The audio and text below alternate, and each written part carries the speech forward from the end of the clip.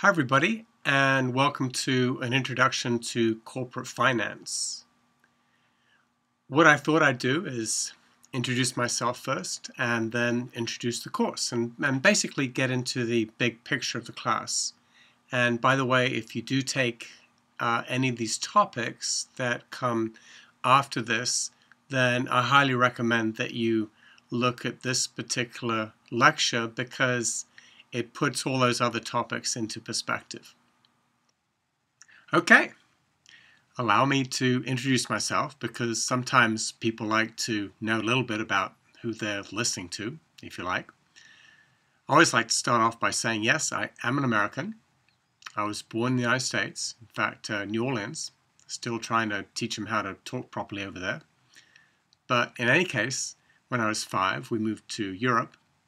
I grew up in Belgium and England, and I didn't come back to the United States until I was university age. Now, I'm guessing a lot of you have heard of West Point, which is the Federal Academy for the Army. Well, Kings Point is also a Federal Academy, except it's for the Merchant Marine. That's cargo ships like container ships and tankers and freighters and so on and so forth. And that's what I did. I went to the Merchant Marine Academy. And when I got out, I basically spent a lot of my 20s working in the Merchant Marine. And the main reason I'm telling you that is because for part of that job, or for that job, basically you're only allowed to work about 5 or 6 months a year, and the rest of the time you had off.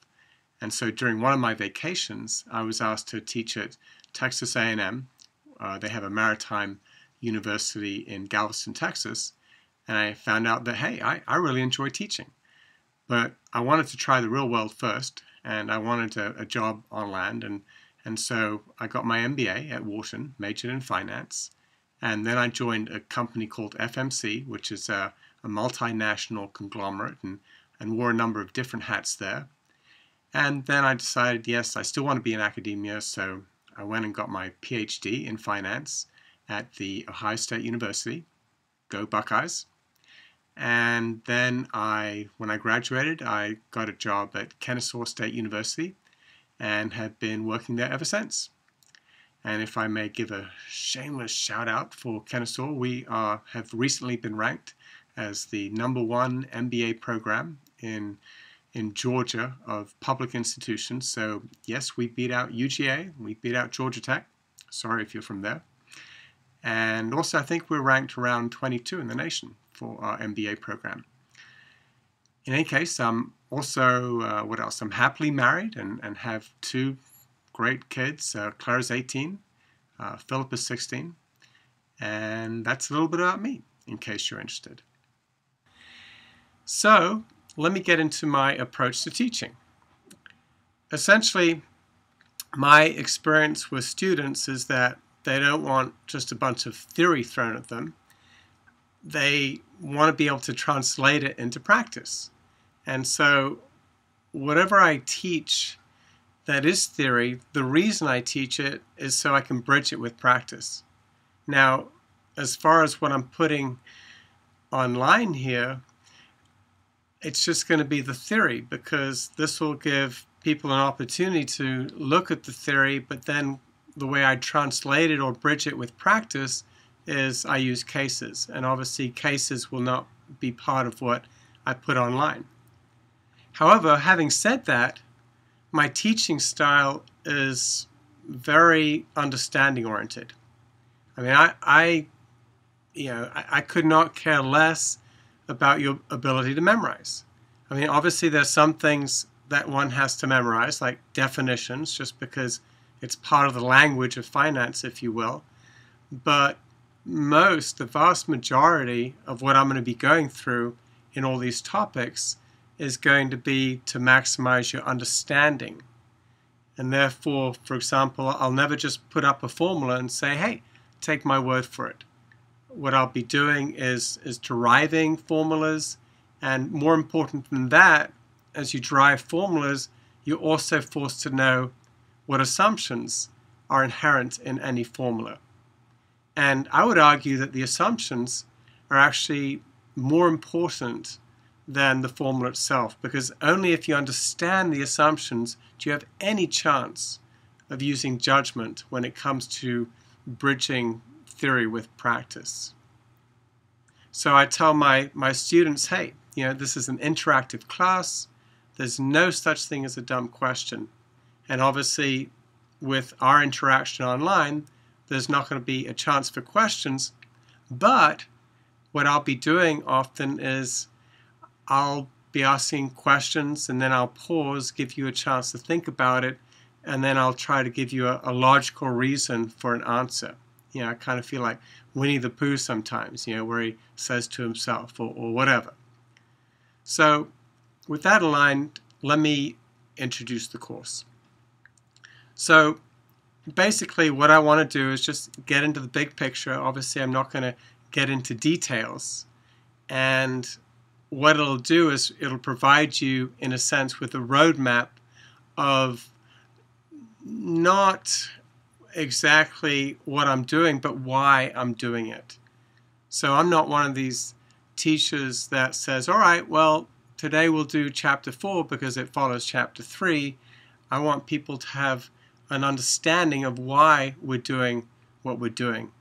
In fact, even when I teach my class, I don't teach out of the book. I think it's a good idea to have a finance book as a reference, but my reason for teaching what I teach is not, as I said, well, because chapter 5 follows chapter 4 or whatever it is.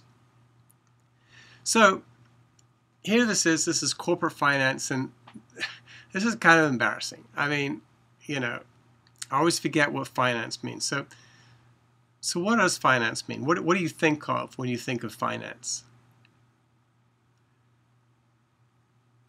Well, maybe you've bought a car lately, say in the past year or two, or have you ever bought a car? And when you bought a car, especially if it was a new car, what do you think or how did you pay for it? Well, one answer might have been, well, I financed it.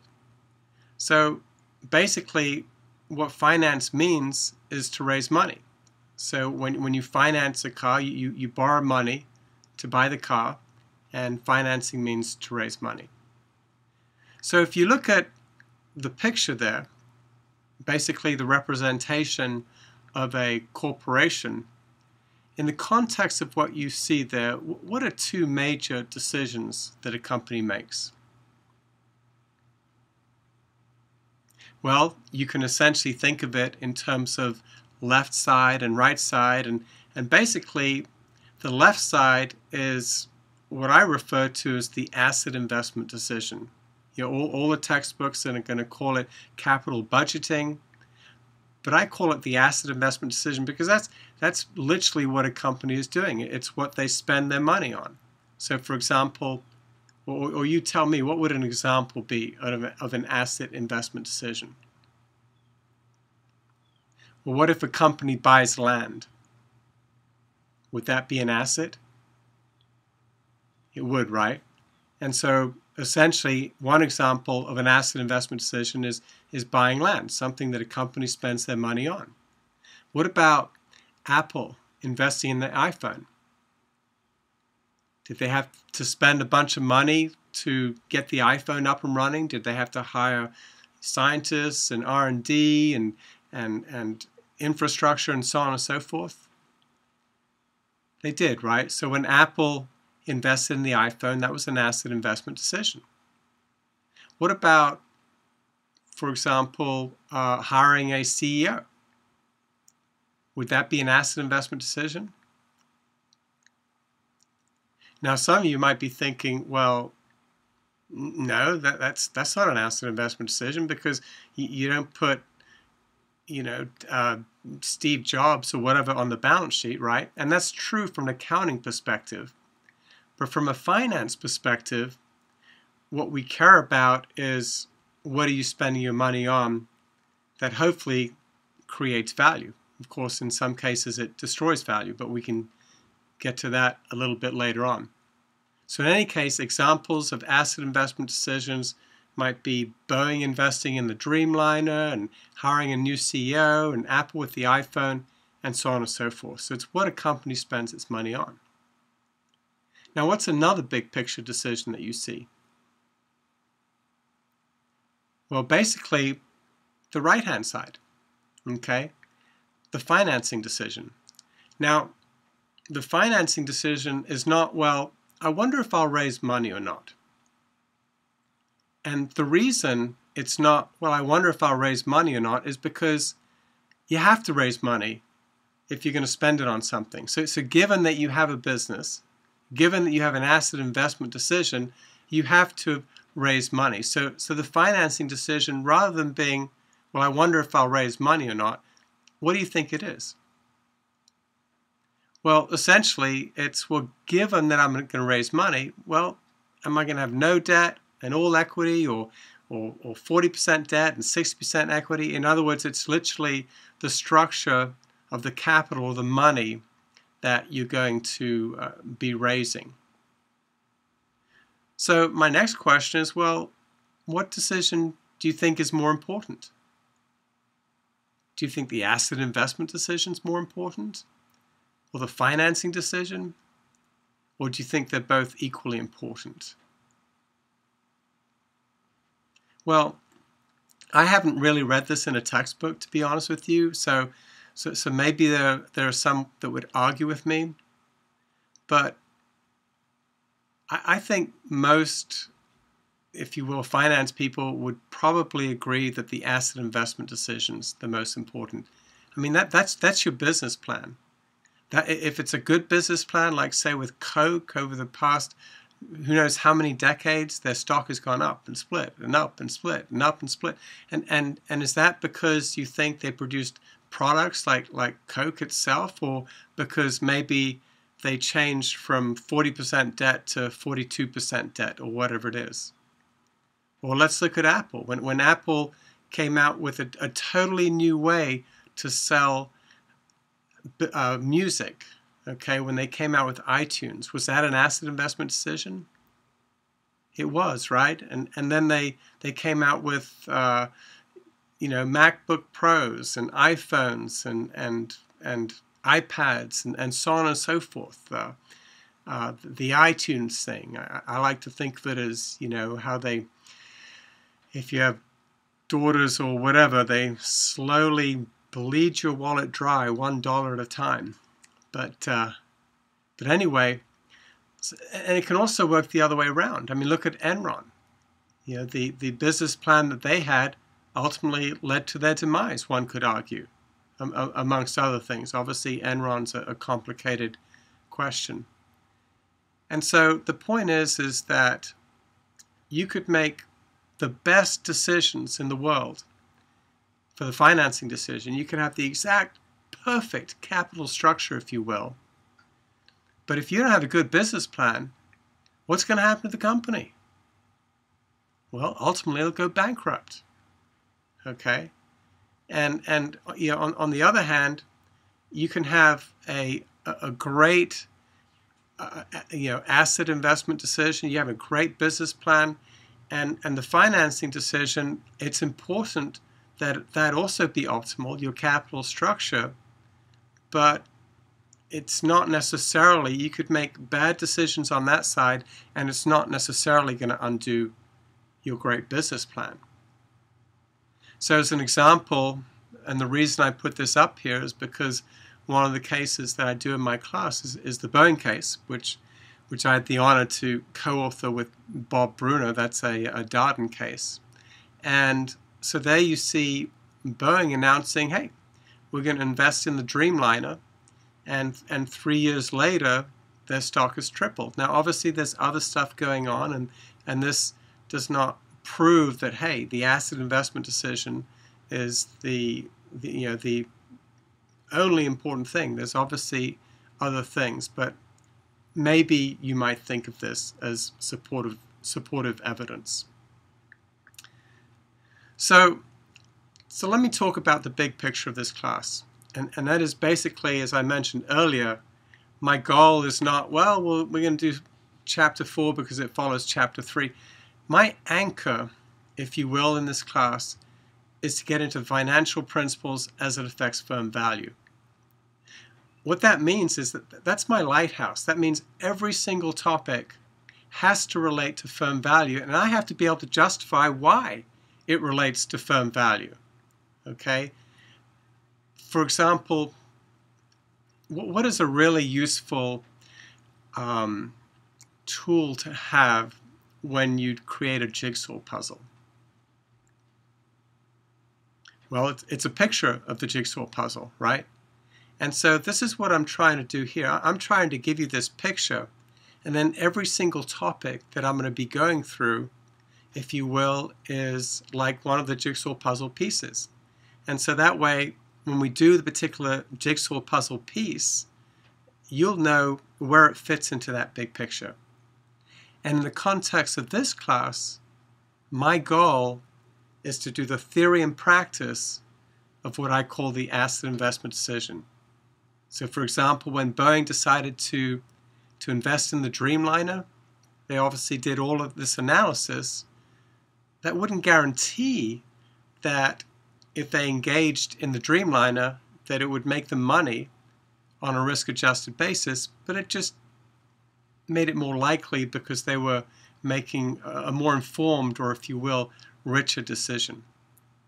Now obviously with what I put online, as I've said before, I can only cover the theory, but when I can, I'll bring in maybe anecdotal stuff, but I'm not doing the case stuff online. So that's the goal of this corporate finance class. Online is the theory of the asset investment decision, and of course in the class as a whole, the theory and practice of the asset investment decision. So here's a roadmap for the theory part of the asset investment decision. Measuring value, the asset investment decision, or again what some companies call capital budgeting, valuing stocks and bonds, discount rate for financial securities, discount rate for asset investment decision, etc., etc. And there's a logic as to why this is the roadmap. There's a reason why I go in this order. So the very first topic is going to be measuring value. And if you've had a prerequisite, or if you've had a class similar, then maybe you'll recall the name of the model that you learned for measuring value. You want a clue? Oh my, look at the time. The time value of money. And so the question begs, well, why have a model to measure value? Well, remember, the theme of this class was what? Financial principles as it affects firm value. And what we're going to be looking at is the theory and practice of one specific decision. That's the asset investment decision. Well, if you're going to be making decisions about managing value, does it help to be able to measure value? Well, presumably it does, right?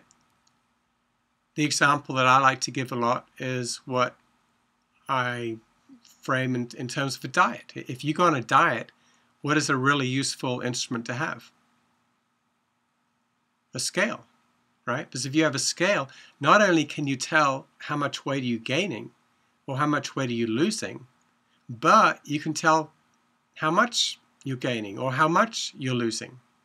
And so it enables you to determine whether or not your diet is working or not. And so a very logical first topic to begin with is measuring value, or let's be able to measure the impact of our decisions. Now obviously we'll get into this in detail. This is our first topic, but just as an introduction, because it's relevant to the future topics and getting those in perspective. If you did ever take time value money, what two items did you need to value anything? Well, it turns out cash flows and a discount rate. Let me give you an example for that. So for example, there you see a timeline diagram, and you expect at time period 1 to get $110, so that's the cash flow. And if the discount rate were 10%, then what would it be worth today? And so just to illustrate, the answer would be $100. Again, I'll get into the whys when we cover this topic in detail, but the only point about what I'm doing here is to say, well, two items that I need to value anything are cash flows and a discount rate. By the way, just as a sidebar, many books have many different notations. I've just brought up an example here. But I want to get across the point that a discount rate is sort of a catch-all phrase. So, for example, if I have water in one hand and a cup of coffee in the other hand, well, the water and the coffee, they're both what? They're liquids, right? And so the same is true of the discount rate. The discount rate is like the liquid, and then there are many different types of discount rates. For example, interest rates and cost of capital, and so on and so forth. So what I'll be doing when I use discount rates, I'll use the term R, and then I'll have a subscript where it's appropriate to make it obvious what I'm referring to. So for example, RE would be required rate of return of equity. All right, so what's the next topic?